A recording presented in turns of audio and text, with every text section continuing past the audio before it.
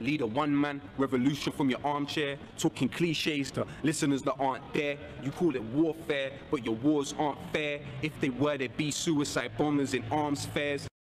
YouTube, salute. Here to talk about Patrice Lumumba, the first prime minister of the independent nation, the Republic of Congo. If you're new to my channel, please hit that subscribe button, click the bell icon to be notified when I upload new content and go live. Okay, so Lumumba was born July 2nd, 1925 in Unalawa, Asia province of the Belgian Congo. Just a primary education. Wow. Lumumba emerged to become one of Africa's most vocal critics of colonialism. Early in life, he developed interests in grassroots union activities and joined the Postal Union. As Secretary General of the Union, Lumumba began publishing essays critical of Belgian colonial rule and advocating independence and a unified, centralized Congo. His writings appealed beyond ethnic and regional loyalties to a national constituency. In 1955, Lumumba became regional leader of the Circle of Stanleyville and joined the Belgian Liberal Party. In 1956, he was arrested and charged with embezzling union funds, sentenced to 2 years imprisonment. Released after 12 months, Lumumba became sales director of a brewery in Leopoldville.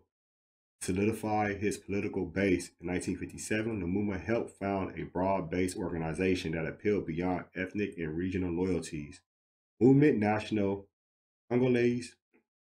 The following year, he represented the MNC at the Pan-African Conference in Accra, Ghana.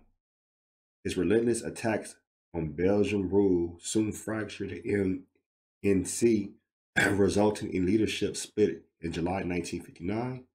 Undaunted, Lumumba insisted on complete dismantling of Belgian rule.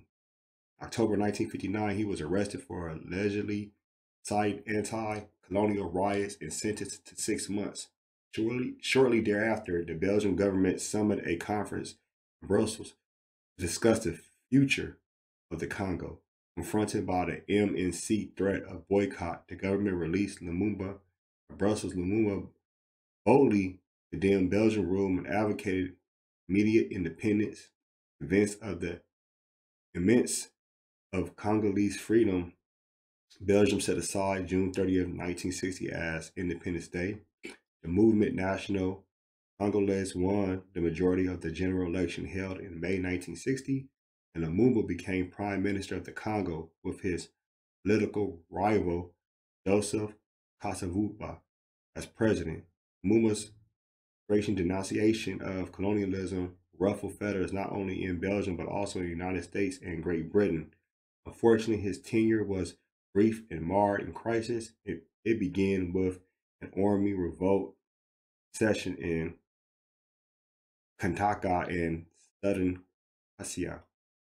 When the United States ignored his repeated appeals for intervention, Lumumba turned to the Soviet Union. The move only strengthened Western opposition to his regime, but using the crisis as an excuse, Kasavubu dismissed Lumumba as prime minister.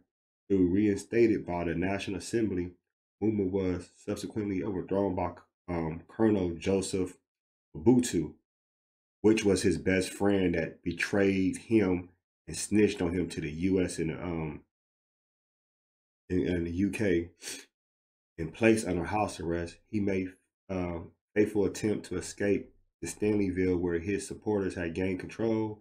He was apprehended and assassinated on January 18, 1961. Lumumba became a martyr and symbol of Congolese and African people. He is remembered today as one of the only handful of African leaders truly dedicated to national unity and genuine independence. In February 2002, responding to a Belgian missions report that implicated Belgium in Lumumba's death, Belgian government acknowledged moral responsibility and officially apologized. I don't want the apology. Lumumba remains, an inspiration to African politicians, several of the majority of political parties in 2006 presidential election in the Congo invoke Lumumba's legacy. Well, there you have it. Lumumba, he's one of my favorite leaders of all time. Pan-Africanist. I have a picture of him hanging up in my house. He's done so much. And one of his powerful speeches he's ever gave, addressing the Belgium and letting them know that you want our resources, you're going to have to pay us like everybody else. We're not giving nothing out for free. This is who we are. We need African unity.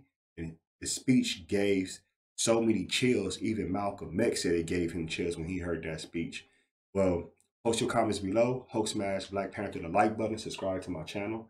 Click the bell icon to be notified when I upload new content and go live. If you'd like to support, donate to the channel. I have Venmo, CashApp, PayPal, Streamlabs. Everything's in the description. Until next time, peace.